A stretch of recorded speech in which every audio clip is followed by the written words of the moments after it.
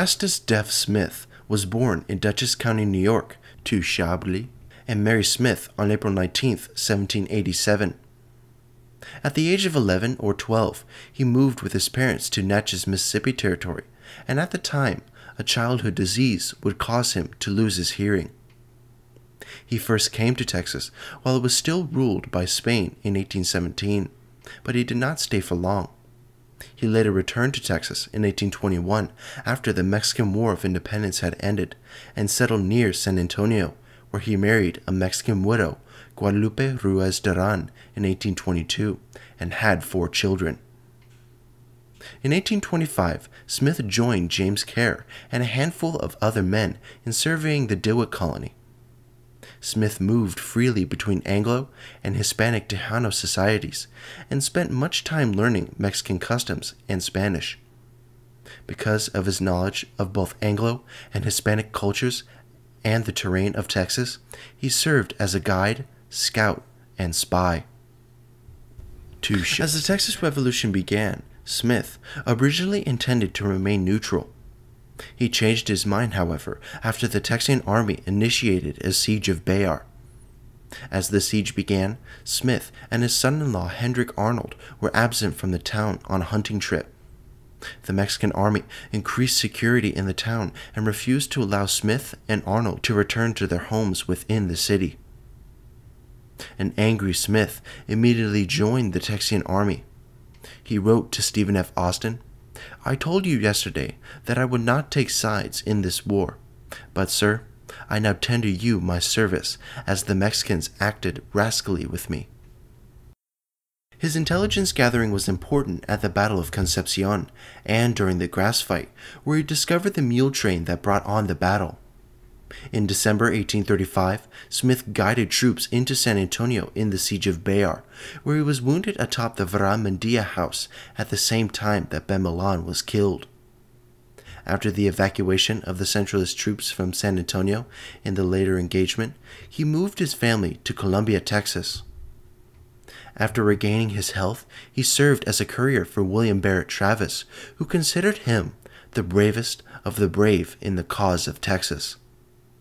He would carry Travis's letter from the Alamo on February 15, 1836, and met General Sam Houston at Gonzales after the signing of the Texas Declaration of Independence at the Washington on the Brazos, Texas. On March 13th, General Sam Houston dispatched Smith and Henry Cranes back to San Antonio to learn the status of the Alamo garrison. Smith returned with Susanna W. and Agalina E. Dickinson and would take them to General Houston regarding the fate of the Alamo defenders. Smith was assigned to Captain Crane's cavalry company of the 1st Regiment of Volunteers and was promoted to captain in command of new recruits. Smith operated continuously on the way to, at, and after the Battle of San Jacinto, with small groups of volunteers from the cavalry unit and sometimes other units, successfully generating intelligence and special missions almost continuously. At Harrisonburg, he captured a Mexican courier with dispatches revealing the strength and position of Antonio Lopez de Santa Anna's army. On April 21st, prior to the Battle of San Jacinto, he and his men destroyed Vinches Bridge, which prevented the escape of the Mexican survivors after the battle. He would later join his unit to participate in the main battle, and was the courier who took Santa Anna's orders to General Filisolda's army to retreat from Texas. After San Jacinto, General Russ continued to send Smith out as a scout, and after having been absent from the army for the first 2 weeks of July, he was incorrectly reported as captured by the Mexicans. During this period, his family, rendered destitute by the war, was living in Columbia, Texas, where it apparently had some dealings with Santa Anna, who was then being held at the nearby port of Valesco. On November 11, 1836, the Texas Congress granted Smith the property of Ramano Muquis on the northeast corner of San Antonio's military plaza as a reward for his military activities. Nevertheless, Smith and his family remained in Columbia. He resigned his commission in the army and raised a company of Texas Rangers that on February 17, 1837, defeated a band of Mexicans at Laredo.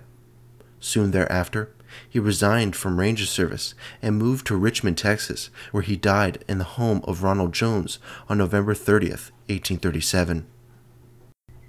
Sam Houston would write to Anna Raguet, "My friend, Deaf Smith, and my stay in the darkest hour is no more. A man more brave and honest never lived.